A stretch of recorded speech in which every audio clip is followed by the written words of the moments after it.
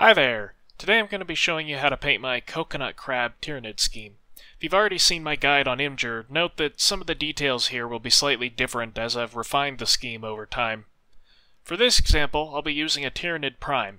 It's been magnetized so the limbs will be painted separately, and it's been pinned to a piece of cork so that I can paint the base separately as well. First, I prime the model white, but the choice of primer is important. You need a smooth coat of white, so I've airbrushed 2 coats of Vallejo Model Air White over Badger Stynylrez primer. If you don't have an airbrush, you can either prime with a satin spray paint or brush some white paint over the primer to smooth it out. So first, I'll thin some Vallejo Model Color Orange Brown and draw a thin line to establish where the orange part of the carapace will be. This should be about 1/3 of the distance from the edge to the middle. You'll notice that I'm not doing straight stripes, but rather making it uneven and random where I have the room to do so. Next, I take Vallejo Model Color German Camo Black Brown and draw another pair of lines on the carapace, this time about 2/3 of the distance from the edge to the middle. What I'm doing here is defining the areas of the carapace that will be left white, filled in with orange-brown, or filled in with black-brown. This will form the basis for the patterning. So as soon as I've laid down the brown lines, I start filling in that innermost section. The lines I set up earlier are just guides. Once the black-brown is dry, I go back with orange-brown and fill in the next section. With the orange-brown, this may take a couple of coats because it doesn't cover particularly well. At this point, I'm not worrying about making mistakes or getting paint outside the lines, and it's okay if the coverage isn't perfect on raised edges. When I'm done with this, I'll go back with white and black-brown as needed to clean up the transitions between each color and make sure that each one has solid coverage. Right now I have stripes, but my goal is to get the model to look like the white seamlessly transitions to orange, then to brown, as dots gradually cluster up into a solid color. That's tough because the human brain is hardwired to recognize silhouettes, so as long as there's a visible border between colors, we'll interpret them as stripes rather than the transition effect that I want. So what I want to do is muddle those borders so that there's no harsh edge for the brain to follow. Because I made the borders squiggly to begin with, there's no straight line for the eye to follow, which will make my job a little bit easier. So, I'm going to take some white and thin it about 1:1 with water. I'm using a synthetic brush here with a very flat tip. So I've thinned the paint more than I normally would, and I've loaded up more than I normally would on my brush. But what I'm going to do is just touch the tip of the brush to the model, and it's going to leave a bead of thinned paint. When this bead dries, it's going to give us a perfect spot. You'll notice I'm focusing on the transition between the white and orange. I'm looking to cover roughly half the border, and then have the dots decrease in frequency as they get farther away from that border. I'm not applying any white to the dark brown areas just yet, just on the orange-brown. Okay, so now that the main white dots are done, I switch to orange-brown. Same as before, I'm thinning it significantly to get a watery consistency, and using the same technique. This time, I'll be working on both the white and dark brown areas, so this is going to take about twice as long. Again, at the border between colors, I want the dots to be covering roughly half the area. The effect of this is that where the borders were will become the areas where both colors are roughly equal in intensity. I'm also occasionally placing a slightly larger dot. I'll come back to that later. So I'm done with the orange-brown, which means it's time to move on to the black-brown. This should go fairly quickly. Same as before, around 50% coverage at the border, and then diminish in frequency as I get farther away. While I'm doing this, I'm also going to apply a couple of dots to the larger spots of orange-brown I deliberately put on the white areas. When I'm done with that, I switch back to white and apply some dots to the larger spots of orange-brown on the black-brown areas.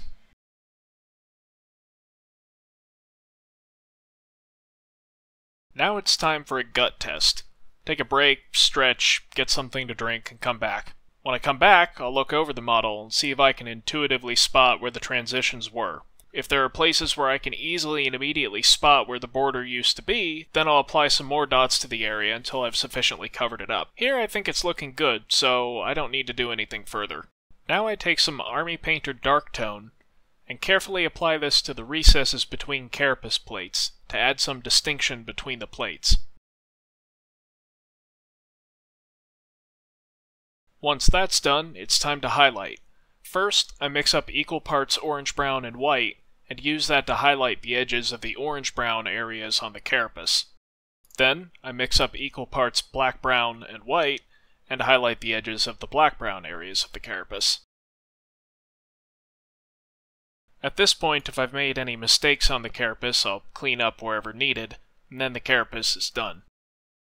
Now I use Army Painter Dark Tone for the hooves, spines, and any melee weapons. Getting some of this on areas where it shouldn't go is inevitable, but I can always clean it up with white later. And once that's dry, I'll apply a second layer to deepen the color. Next is Army Painter Red Tone for detail areas in the joints, vents, and tongue. Again, it's okay to make mistakes, but the more precise I get this now, the less cleanup I have to do later. Okay, so here I'm going to clean up any mistakes I've made along the way, because after this point there's no going back. So I use some thinned white to correct anywhere that the washes overran, and have the model looking fairly clean. Now here's the magic. I take Army Painter Soft Tone, Army Painter Light Tone, Army Painter Quickshade Wash Mixing Medium, and water, and I mix all four in equal proportions. I'm going to take this mix and quite simply brush it over the whole model except for the gray parts. This wash recipe will provide shading, but also a subtle highlighting effect as well.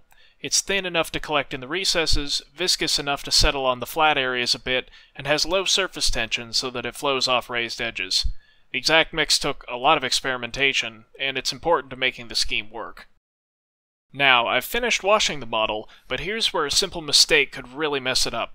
This wash I just applied flows very, very well, and continues to do so until it's fully dry. So if I set the model down to dry and walk away, I'm going to come back to find an excessive amount of wash pooled on the feet and under the tail. So instead, every couple of minutes I'm going to use my brush to wick up the excess and transfer it back to my palette. This isn't as annoying as it sounds, just means that if I'm working on several models or parts at once, to just occasionally come back to the ones that are still drying and remove any excess wash. After about 15 minutes it should be dry enough that you can leave it. Okay, so now that the wash is fully dried, I'm going to apply it again. You might be wondering why I'm using 2 coats rather than one stronger wash. Well, I've unfortunately yet to find a mix that can produce the same effect in 1 coat. Games Workshop's contrast paint, specifically Skeleton Horde, comes very close, but ironically doesn't produce quite as much contrast. Now, if you'd rather use that and avoid the trouble of messing around with custom mixes and multiple applications, you can certainly do so. With the second wash fully dry, there are just a few details to finish. I apply a bit of black to each eye socket. Then I use white to highlight the teeth. And once the black is dry, apply a tiny dot for a pupil. That's it for painting, so I've gone ahead and pinned the model to its base. Now I just need to varnish.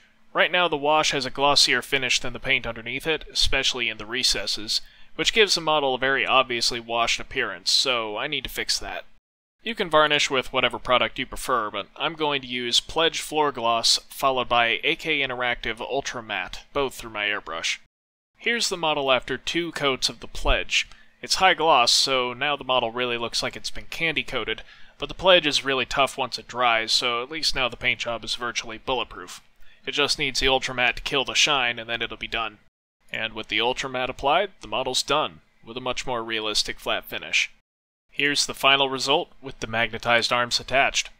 If you have any questions, or if there's anything you'd like to see next, please let me know down in the comments. Thanks for watching.